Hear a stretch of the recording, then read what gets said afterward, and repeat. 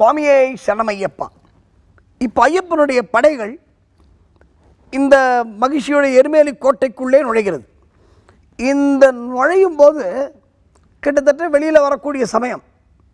இப்போ மகிழ்ச்சிக்கு என்ன சந்தேகம் வருது, அவங்க கிளம்பி ரொம்ப நேரம் ஆச்சு, எப்படி இத்தனை நேரம் வராமல் இருக்க முடியாதுன்னு சொல்லிட்டு அவங்க அமைச்சர்களை வச்சு ஏம்மா என்னப்பாச்சு எங்க தாண்டிட்டாங்களா அப்படின்னு கேட்குறாங்க. இல்லை இல்லை யாருமே தாண்டல, எங்களுக்கு தெரிஞ்சு யாருமே தாண்டல, அந்த ராஜகுமாரன் காஸ்டியூமில் யாருமே வரல அப்படின்னு ஒன்று இவளுக்கு ஒரு சந்தேகம் வருது. இல்லை நானே அங்கே வரேன், எனக்கு இப்போது இந்த தெய்வ குழந்தை அப்படின்னு சொன்னால் ஒரு கலை இருக்கும், ஒரு தேஜஸ் இருக்கும், அந்த கண்ணை நம்மளால் பார்க்க முடியாது இல்லையா.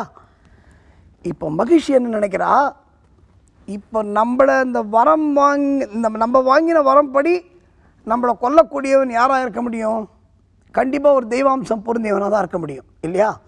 அப்போ அப்படிப்பட்ட தெய்வாம்சம் பொருந்தியவன் எந்த வேஷம் போட்டாலும் அவன் கண்ணை பார்த்து கண்டுபிடிச்சிடலாம் இல்லை. இப்போ எல்லாருமே சொல்லுவாங்க, இந்த உண்மை பேசுகிறவனை அவன் பொய் சொல்கிறானா உண்மை சொல்கிறானான்னு அவன் கண்ணை வச்சு கண்டுபிடிக்க முடியும்னு இன்றைக்கும் நம்ம நடைமுறையில் நம்ம பேசுகிறது உண்டு. அதை மாதிரி இவன் நினைக்கிறா, கண்டிப்பாக கண்ணை பார்த்தா கண்டுபிடிச்சிடலாம், நானே வரேன் அப்படின்னு சொல்லிட்டு அவன் எரிமேலி பார்டருக்கு வரான். எரிமேலி பார்டருக்கு வரும்பொழுது இவங்க ஆல்மோஸ்ட் அந்த எரிமேலி பார்டரை கடந்து வர சூழ்நிலைமை வந்தாச்சு. இப்போ என்ன பண்ணிட்டாங்க, அங்கே ஒரு சின்ன ஒரு மோதல், ஒரு கைகலப்பு நடக்குது. அந்த பூதகணங்களுக்கும் அந்த மகிழ்ச்சி படைகளுக்கும் இவன் கண்டுபிடிச்சிட்டான் மகிழ்ச்சி, ஆஹா இவன் தான் அப்படின்னு. இப்போது மகிழ்ச்சி அவனை கண்டுபிடிச்ச உடனே இப்போ அவனை துரத்தின்னு ஓடுறாங்க. இப்போ அந்த படைகள் ஐயப்பன் படைகளை துரத்துகின்றன. இப்போ எரிமேலிலேருந்து அவங்க கிளம்பியாச்சு. நண்பர்களே, இப்போ முக்கியமான இடத்திற்கு வருவோம். இப்போ ஐயப்பனுடைய படைகள், ஏன்னா ஐயப்பனுக்கு பிளானே அதான், இப்போ அவளை நம்ம பின்னாடி வர வைக்கணும் இல்லையா. அப்போ தானே நேருக்கு நேர் சந்திக்க முடியும். இவன் வராமல் எப்படி நம்மளே போயிட்டு இருக்க முடியுமா. அப்போது இந்த ஐயப்பனுடைய பிளான் இங்கே சக்ஸஸ் ஆகிடுது. என்ன ஆகிடுது அப்படின்னா, ஐயப்பனை அவள் அடையாளம் கண்டு கொண்டாள். ஏன்னா ஐயப்பனுக்கு தெரியும், ஐயப்பனுடைய கண்ணு காட்டி கொடுத்துட்டு அவளுக்கு இவன் தான் கடவுள் அப்படின்னு. அப்போது இவன் தான் நம்மளை கொல்ல வந்தவன் அப்படின்னு தெரிஞ்சுட்டு இப்போது இந்த படைகளோடு இந்த எருமை வேலி போட்ட படைகள் எல்லாம் சேர்ந்து இப்போ ஐயப்பனை துரத்துது.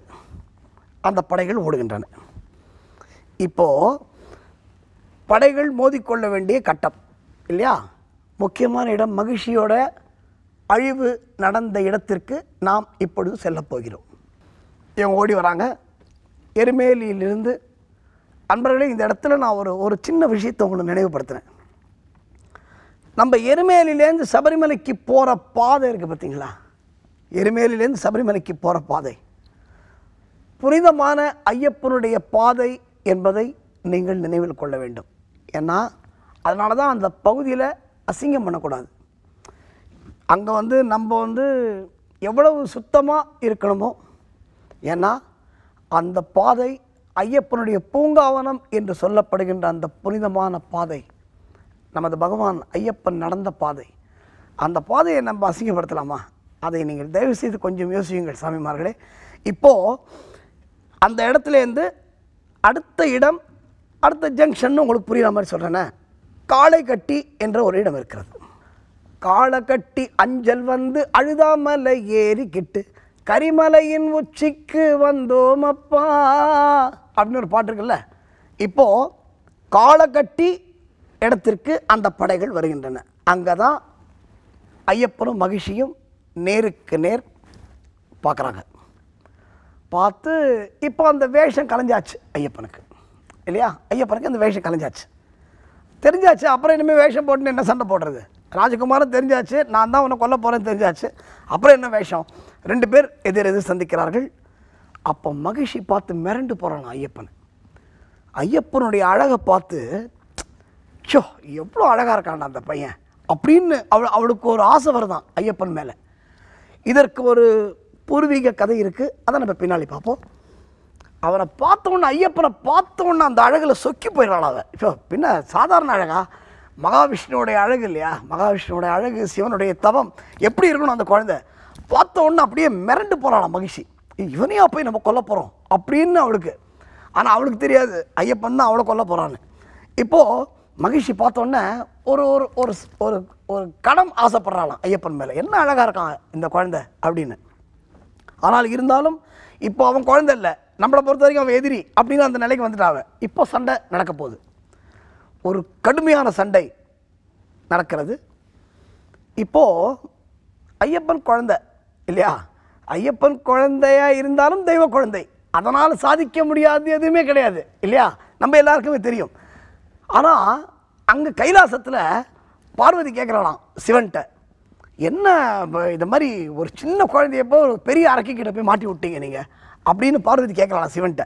அப்போது சிவன் சொல்கிறாராம், ஏய் என்ன பைத்தியகாரத்தனமாக பேசுகிற, அவன் தெய்வ குழந்தை, அவன் என்ன பண்ணுவான், என்ன பண்ணுவான்ல, என்னதான் இருந்தாலும் தாய்ப்பாசம்னு ஒன்று இருக்குல்ல, தன்னோட குழந்தை பெரிய வீரன் தான் தெரிஞ்சால் கூட அந்த அம்மாவுக்கு பதன்னு இருக்குமா, ஐயோ அவன் என்ன பண்ண போகிறானோ ஏது பண்ண போகிறானோன்னு சொல்லிட்டு இல்லையா, அது நடைமுறை சாத்தியம் அது. அப்போது சிவன்கிட்ட சொல்லலாம் பார்வதி, என்னங்க இது மாதிரி ஒரு குழந்தைய போய் விட்டீங்க, நீங்கள் போங்க, நீங்கள் கிளம்பி போங்க, நீங்கள் சும்மா தானே உட்காந்துருக்கீங்க, நீங்கள் கிளம்பி போய் அவன் கூட சண்டையில் ஹெல்ப் பண்ணுங்க அப்படின்னு பார்வதி தாய்க்குரிய பாசத்தோடு சிவன்கிட்ட சொல்கிறாளாம். பாருங்கள், அப்போது உடனே சிவன் என்ன பண்ணுறாராம், அவருக்கு தெரியும் தன்னோட பையனை பற்றி தெரியாதா, தன்னுடைய சக்தி இல்லையா அது.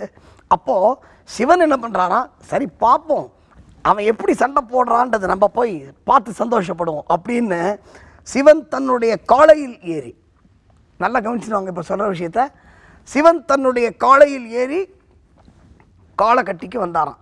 அப்போ காளைக்கட்டின்னு அந்த இடத்துக்கு பேர் கிடையாது, அந்த இடத்துக்கு வந்தார் அழுதைக்கு முன்னாடி.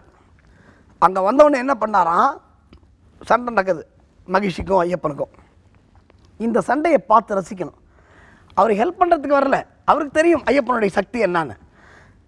இந்த சண்டையை நம்ம பையன், நம்ம இப்போது நம்ம நினைப்போம்ல, என் பையன் பிரமாதமாக பாடுறான், என் பையன் பிரமாதமாக பாடுறான்னா எப்படி தெரியும், அவன் பாடுற கச்சேரியில் போய் நம்ம போய் கேட்டால் ஆஹா நல்லா பாடுறான்டா அப்படின்னு ரசிப்போம்ல, அது மாதிரி இந்த சண்டையை ரசிக்கிறதுக்காக சிவன் வந்திருக்கார். காளையை, அவர் வந்த காளை இருக்குது பார்த்தீங்களா, அந்த காளை என்ன பண்ணுறாராம், ஒரு ஓரத்தில் கட்டுறாராம், கட்டிட்டு காலையிலேருந்து இறங்கி அந்த சண்டையை பார்க்குறாராம் அப்படியே ஆச்சரியமா.